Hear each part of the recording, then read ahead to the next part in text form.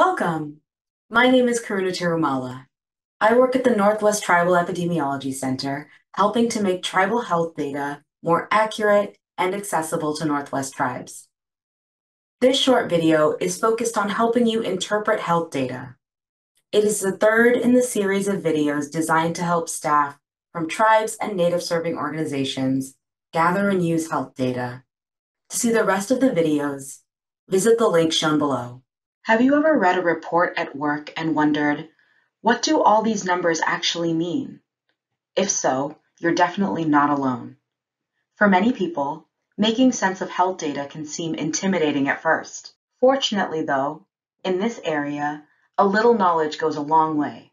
In this video, I will share some basic information about ways health data is described and interpreted. I will also provide details about who you can contact if you have any questions.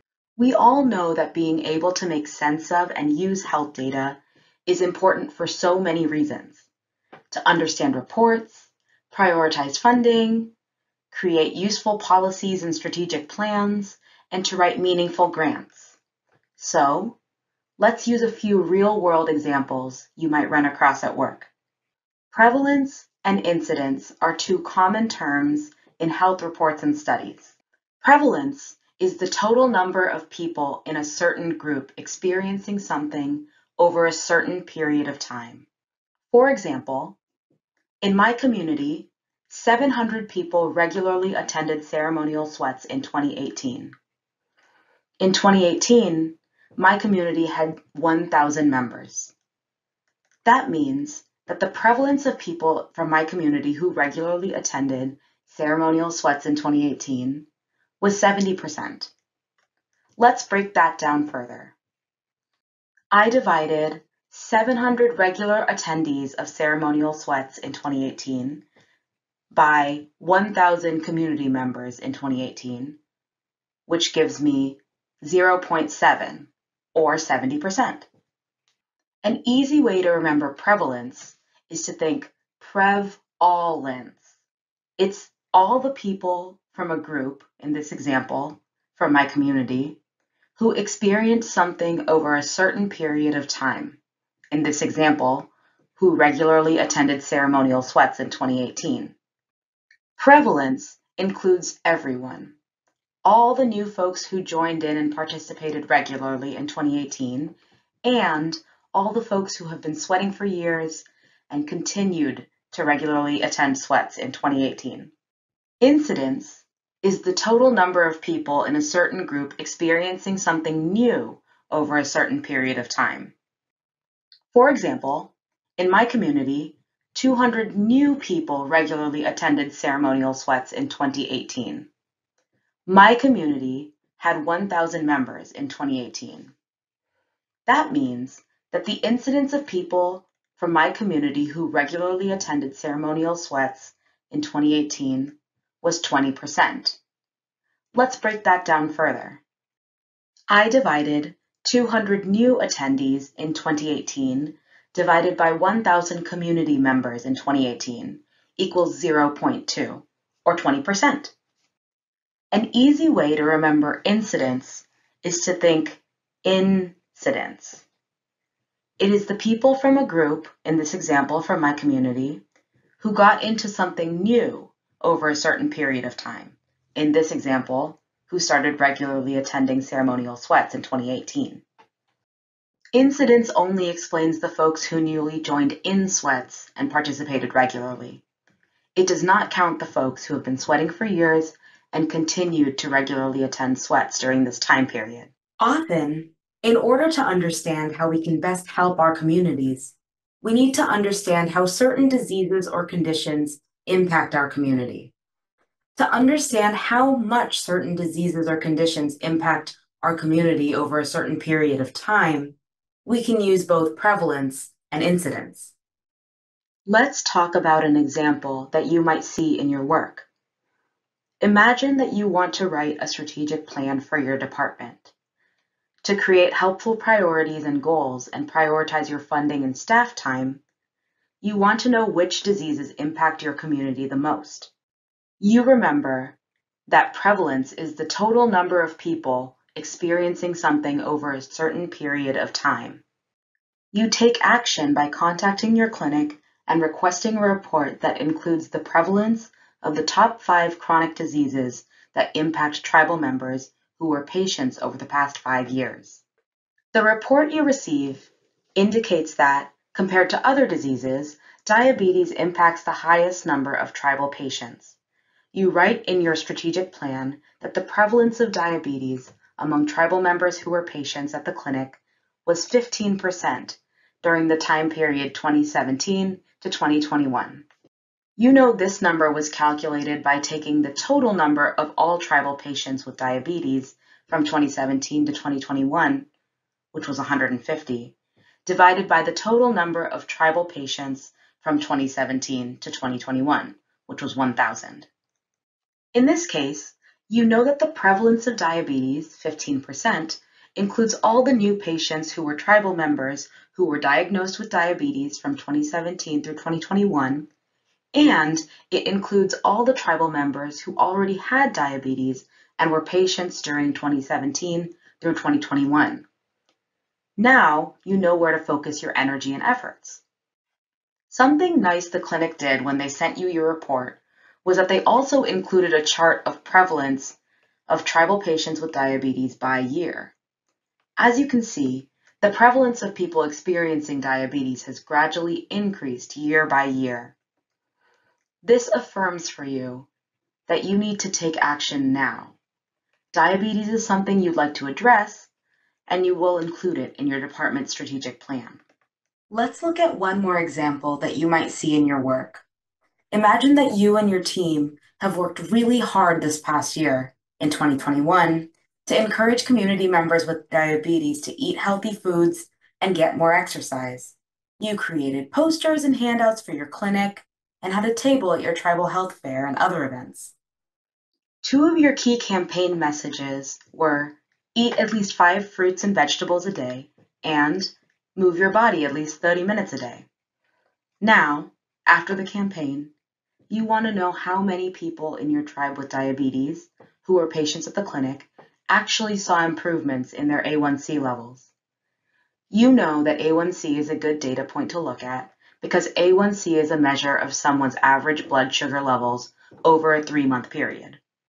Suddenly, you remember the video you watched on prevalence and incidence.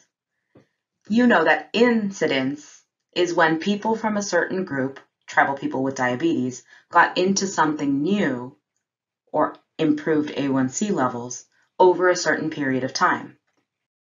So you take action. You ask the clinic to provide you with a report that has the incidence of patients who are tribal members with diabetes whose A1C levels improved in 2021.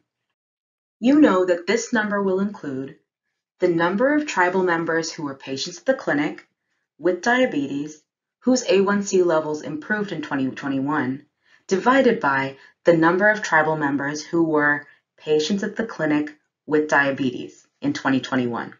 You learn that the incidence of tribal members who were patients at the clinic with diabetes whose A1C levels improved in 2021 was 40%. That's amazing. It appears that your team's efforts likely contributed to this awesome success. After a moment, though, you think, wait, maybe I should look at data from a couple of years to check and see if it was our efforts that made a difference. After all, you only did your 5 a day and move it campaign in 2021. So you asked the clinic for the incidence of tribal patients with diabetes whose A1C numbers improved in 2021, 2020, 2019, 2018, 2017, and 2016. Here is the incidence of tribal patients with diabetes whose A1C numbers improved in 2021, 2020, 2019, 2018, and 2017. You can see, based on this chart, that it appears that your team's efforts likely drove this improvement in A1C levels for tribal patients with diabetes. You can share this information with your team and celebrate. You can also ask for permission to share the data with your community and your funders. Let's talk a bit about how to compare different groups' health data to one another. Proportions, rates, and rate ratios are commonly used to compare one group to another. A proportion is used to compare one group with a larger one to which it belongs. An example of a proportion is the proportion of the population who are Native. Based on the 2010 census, 2,000 people in my county identified as AIAN. The total population of my county was 10,000.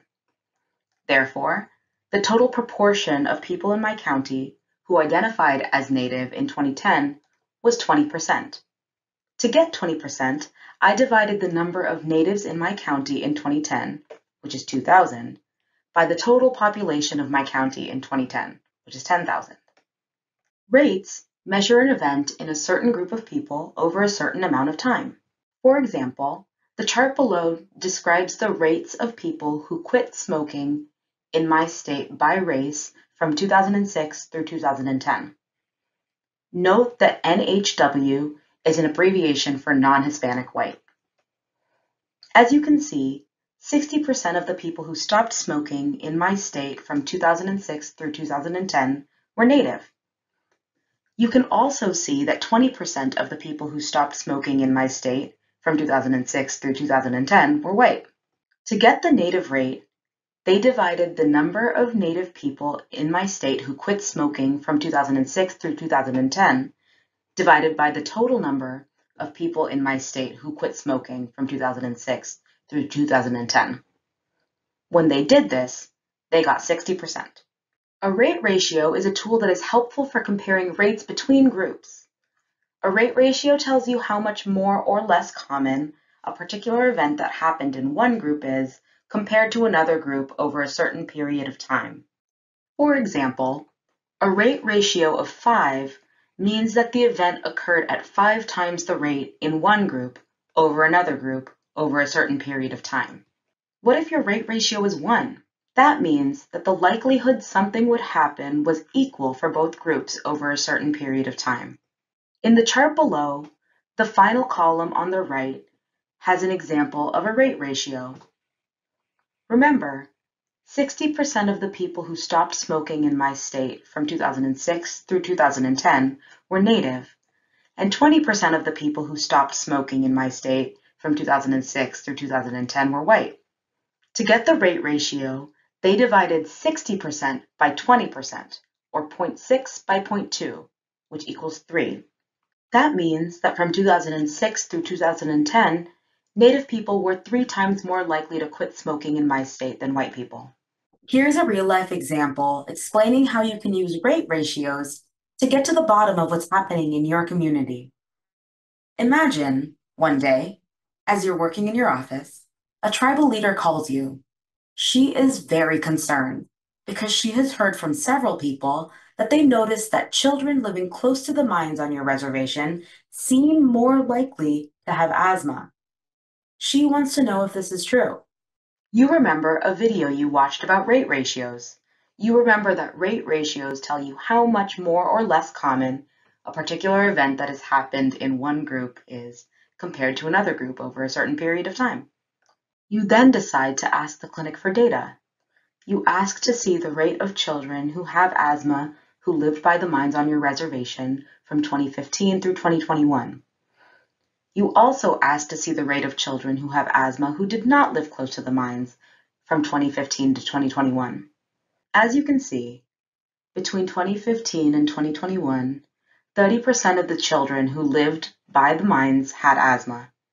You also see that between 2015 and 2021, 70% of the children who did not live close to the mines had asthma. To get the rate ratio, you divide 30% by 70%, or 0.3 divided by 0.7, which equals 0.43, which is less than 1. You know that when a rate ratio is less than 1, it means that there is less risk for the group in question. You call your tribal leader back and tell her that based on the data you got from the clinic between 2015 and 2021, children living close to the mines actually had less risk of developing asthma than those living away from the mines, not more like she had worried. What if your rate ratio is 1? That means that the risk, or the likelihood that something would happen, was equal for both groups. If it's less than 1, as in the mining example, there was decreased risk or likelihood that something would happen for the group in question. If it's greater than 1, as in the quitting smoking example, there was increased risk or likelihood that something would happen for the group in question. An important topic to learn about when it comes to interpreting health data is confidence intervals. But before we can talk about confidence intervals, we have to briefly talk about sampling. Sometimes we don't have the ability to get health data from every single person in a group of people, so we take a sample. We try to make sure that the data sample we take is representative of the whole group. Then, we use the sample to attempt to understand the whole group. For instance, in this table about rates of those who quit smoking in my state from 2006 through 2010, the data they used to determine the rates was based on a sample. You can use confidence intervals to decide how confident you are that the data represents what is true.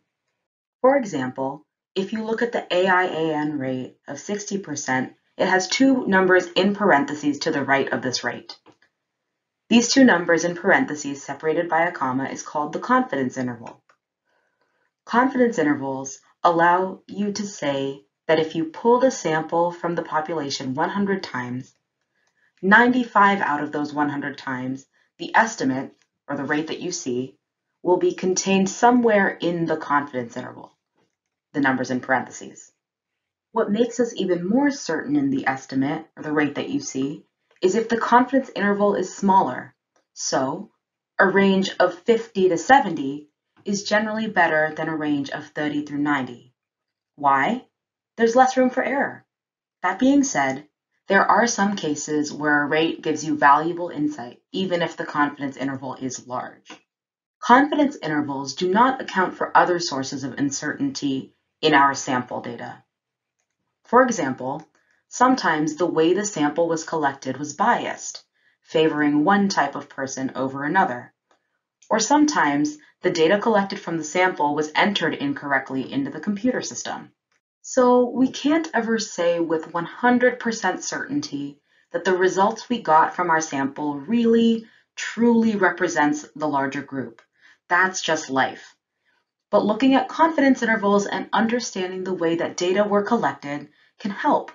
P-values, like confidence intervals, are a common way to decide if data results are due to something real happening in the populations rather than chance. A p-value means that the chance that the result you see are not representative of what we would find in the population.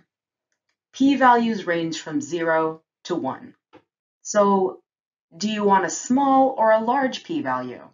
Since we want our results to be representative of what you would generally find in the population, we want a small p-value. A small p-value, generally less than 0.05, makes us confident in our results. However, as with confidence intervals, there are no hard and fast rules. In certain cases, data can be useful even when the p-value is larger than 0.05. This video showed you some common ways to interpret health data.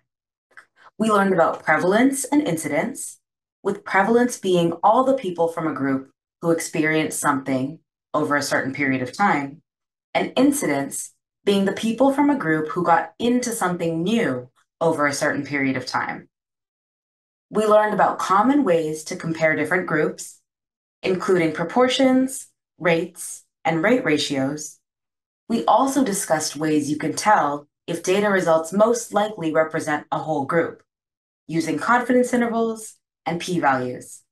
Thank you for listening in. Keep in mind, if you are ever struggling, consider connecting with the Northwest Tribal Epidemiology Center or the Tribal Epicenter that serves your region.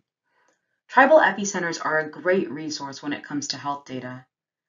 Not only can they help you with obtaining data, collecting your own data, analyzing and interpreting data, and translating your data into action, they can also help you understand your rights when it comes to health data, because tribal epicenters are uniquely able to respond to the needs of tribal and urban Indian communities.